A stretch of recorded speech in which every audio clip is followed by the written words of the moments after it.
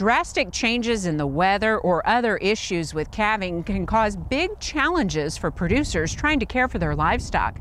Wouldn't it be nice if there was a way to plan or practice for those situations? Turns out there is. Here's Sunup's Curtis Hare with more.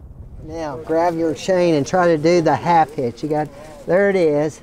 Before wrapping up the annual Central Oklahoma Cattle Conference in Payne County, there's one last presentation that requires some hands-on participation from attendees. Whoa! We just broke its neck. You did a good job. This is our Hereford dystocia simulator.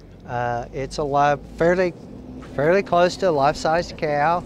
And basically what we can do is use this model to simulate difficult births. That's what we're doing, and people can practice, learn how to pull a calf. That's what this is all about.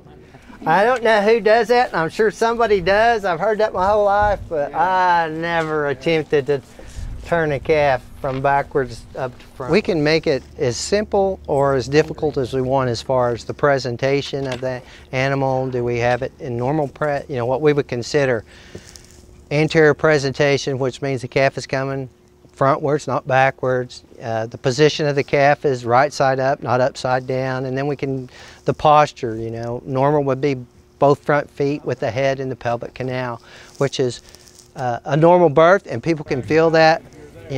Stick their hand in here, feel around. They learn that that's what a normal birth is. Plus, they can come up and view it and see how that calf is sitting, how it would sit internally in a live situation. So that head coming out,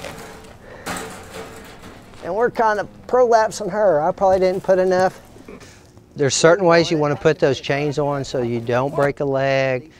There's certain ways, if you've got a leg backwards, something like that, how we need to manipulate that leg to get it pulled up into the pelvic canal so that we don't damage the uterus or some other structure in there. So we can simulate those things, and people can benefit, see that. They can actually watch us and see how we manipulate it and actually practice if they want to. It is helpful to get the chance to roll up some sleeves and see what pulling a calf is like. Having Dr. Whitworth, a veterinarian, guide them through the simulation and answer questions solidifies the experience. The longer we wait, the more likely we are to have issues with the calf. Being able to see how that calf is setting in there, that's something new to them, because we don't have a window here to look in to see what things are going on internally. So it's nice to be able for them to come up and look and see. Payne County Extension Director Nathan Anderson says the birthing simulation is just a small part of the main theme for this year's conference: cattle reproduction.